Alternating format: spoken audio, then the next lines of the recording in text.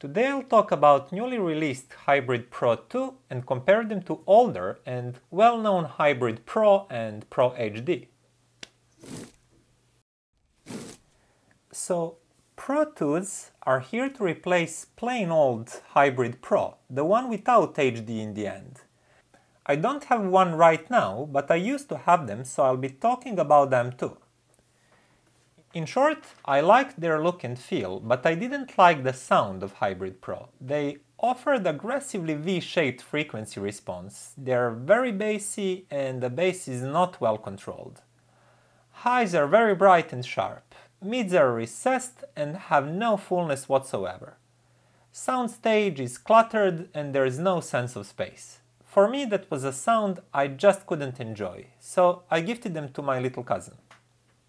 But Pro HD here, they actually sound much cleaner than the plain Hybrid Pro, especially the bass line, which is very well controlled and you can actually hear articulate bass notes. Some may argue that it could be more weighty, but in my book that's much better than listening to a bloated mess. Highs on these are detailed, but unfortunately very pronounced and fatiguing after longer listening. Mids are again recessed and thin sounding, which is a weak link of all Xiaomi hybrids unfortunately.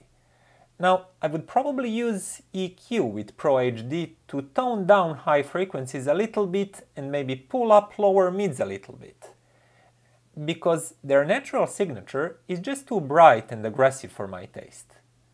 But overall clearness and cleanness is good. Now about the Pro 2 here, which are the new ones. Well, they fall somewhere between Pro and Pro HD. Compared to the first Pros, these sound a little bit better balanced. For example, bass is toned down a little bit, and I think clarity is better a little bit too. But they're still not very resolving and clean. And like all hybrids, they are also bright and edgy with highs. Now, compared to Pro HD, these are just not as clear or resolving. Everything sounds muddier, so it's a definite step down from HD model. Now, in terms of build quality, I like these new Pro 2s. They're made of aluminum too, and they're light. But the cable doesn't fold very well, as you can see here. On the other hand, Pro HD's feels much heavier and more substantial than other two. The cable is also thicker and more tangle-free. So considering that and better sound quality, they're easily the best hybrids among these three. And they cost just a few bucks extra. I bought them for $20 and these for $17. The price difference is not that big at all, and it's more than justified for HD model. So there you go.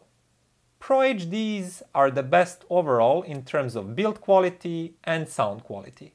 And when you count in the price, I believe they are the best bang for buck too. So if you're in a market for some of these, my advice is not to skimp and go straight for the HD model. It will be worth it.